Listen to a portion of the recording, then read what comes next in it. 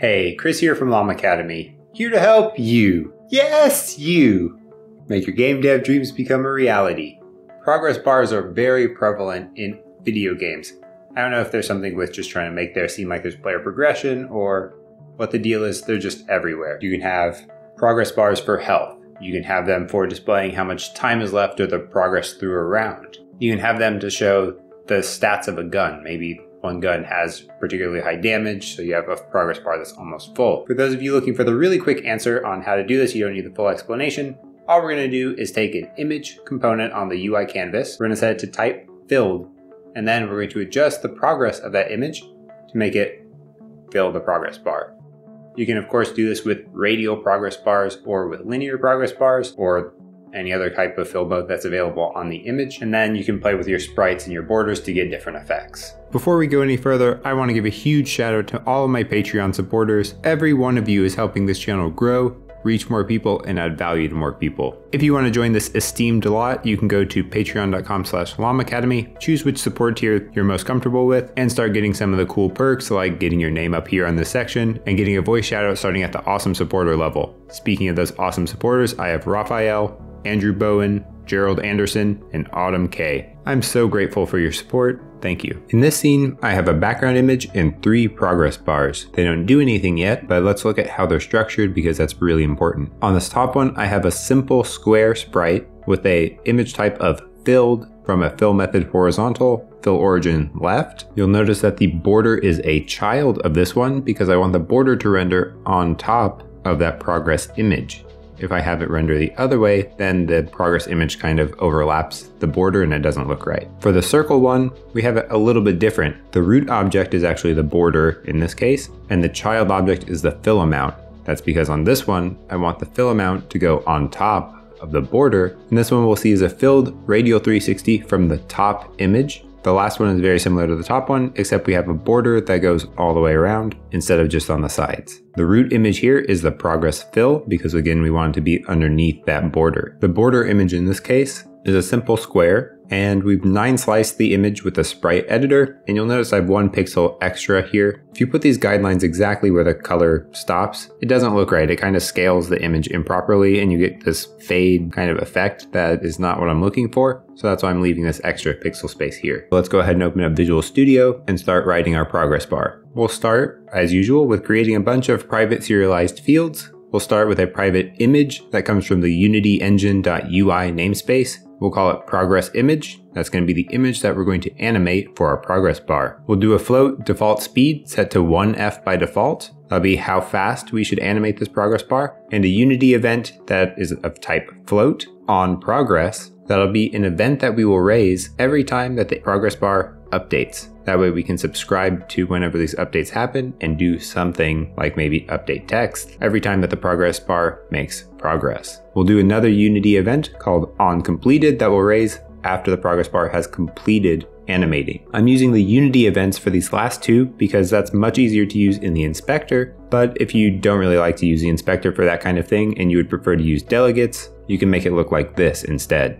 Finally, we'll do a private coroutine animation coroutine, and that'll be all the variables that we're going to set up. On start, we're going to just make sure that the progress image type is set up correctly. We'll check if progressimage.type does not equal to image.type.filled. If it doesn't, then we're going to just log an error saying that this object's progress image is not of type filled, so it cannot be used as a progress bar, disabling this progress bar. And then we're going to do this .enabled equals false. We're also going to define an overloaded method here called public void SetProgress. The first implementation is going to accept just float progress, and what it's going to do is call the different overloaded method called SetProgress that accepts the speed, and by default we'll pass that default speed. This is really just a convenience for whenever you use this. If you want it to use the default speed, you only have to provide the progress. You don't always have to provide some speed. So let's define that second option there with public void SetProgress that accepts a float progress and a float speed. In that one, we'll check if the progress is less than 0 or greater than 1. Again, we're going to log a warning this time saying that invalid progress was passed. We expected a value between 0 and 1, and we got some other number, and that we're going to clamp that value to something between 0 and 1 with progress equals mathf.clamp01 progress. All that does is if you pass like a negative number, it'll clamp it to 0, and if you pass something greater than 1, it's going to clamp it to 1. The second thing we'll do is check if the progress does not equal the progress image.fill amount. That way we're not doing any extra work if it's already the same progress. If the animation coroutine is not null, we will stop that animation coroutine. And then we will do animation coroutine equals start coroutine, animate progress, passing in the progress and the speed. Now let's go ahead and define that coroutine function, animate progress with private IEnumerator, animate progress that accepts a float progress and a float speed. In here we'll define a float time to equal 0 and a float initial progress to equal progress image.fill amount. While time is less than 1, we'll do progress image.fill amount equals mathf.lerp from the initial progress to the desired progress, passing in the time variable for the t. So if the initial progress is 0, progress is 1, it will go from 0 to 1 over 1 second by default. Then we'll do time plus equals time.delta time times the speed, which the default speed we have is 1. That's where I'm getting that 1 second from. We'll then do on progress (invoke progress image.fill amount.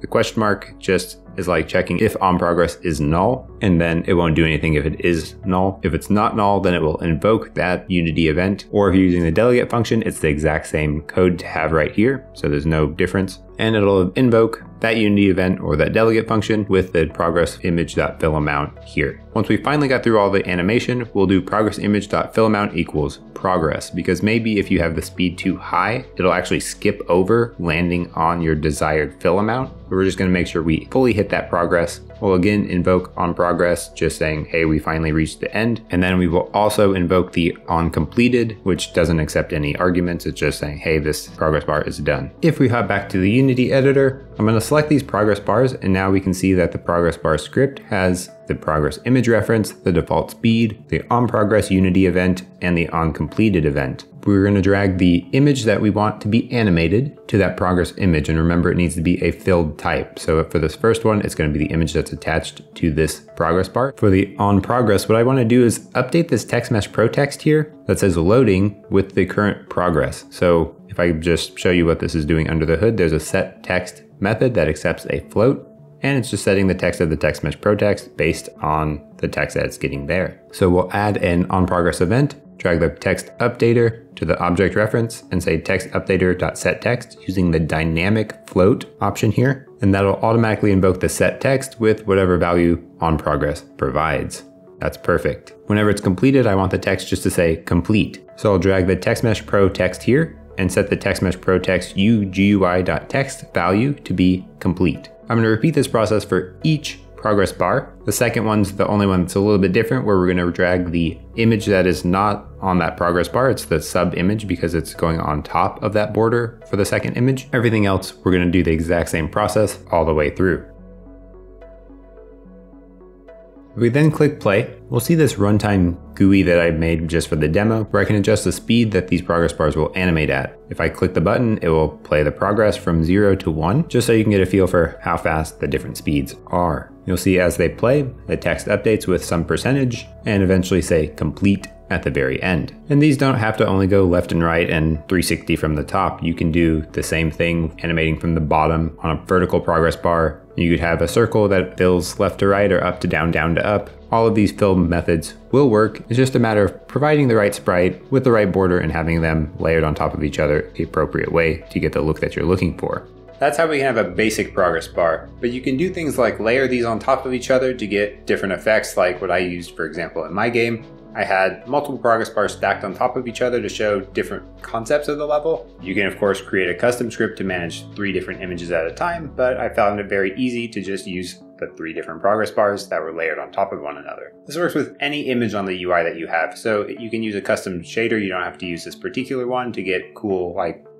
effects going on your progress bar while you have the fill amount going. As long as whatever shader you're using supports this fill mode, it'll work just fine. You get all kinds of different effects as well, depending on how you set up the border and the fill image. You can do things like having a globe fill up if you use a circle, for example, instead of just a circle border like what I was using here. The linear progress ones across are the most common ones we'll see with like health bars and like progress for a gun stat, something like that. The only thing to be really careful with is, since we're filling that image, if you don't have one that's like a basic shape like this, it can be very obvious that you're stretching an image and it might not look correctly inside of a border. So you may need some custom sprites for your progress bars if you're going to have them like really wide and maybe not a linear shape. Let's use a practical example for that. If you're going to have a progress bar with rounded corners, generally use a sliced sprite for that.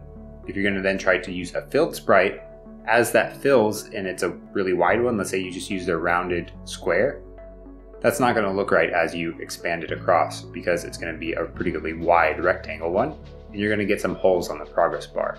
So for progress bars like that, if you're going to use rounded corners, make sure you make a custom sprite that's the correct size for whatever progress bar you're going to use for that rounded edges. Otherwise, it really doesn't look very good. If you got value out of this video, please consider liking and subscribing to help the channel grow, reach more people, and add value to more people. There's new videos posted every Tutorial Tuesday, and I'll see you next week.